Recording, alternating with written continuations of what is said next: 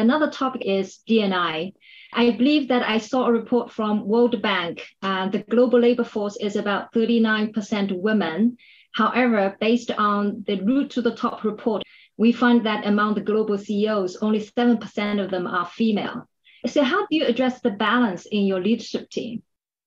We also have our own challenges around representation at senior leadership levels, both from a gender perspective, but also a cultural perspective, and then also even an education and background perspective as well. And for us, I think diversity at these leadership tables needs to be mindful of all of those characteristics, not just the gender one, albeit the gender one is super important. Some of the ways in which we've addressed it is to identify where we can support emerging female talent through those critical moments of their career journey, where through family or other life circumstances, they may need to take either a sideward step, a pause, or something alternative, but then wish to come back to continue on their leadership growth journey.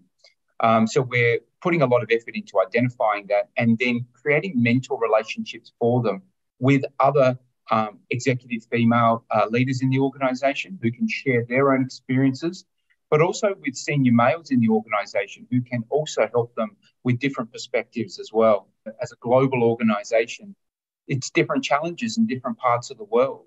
The challenges faced by females in India is very different to the challenges faced by females in North America.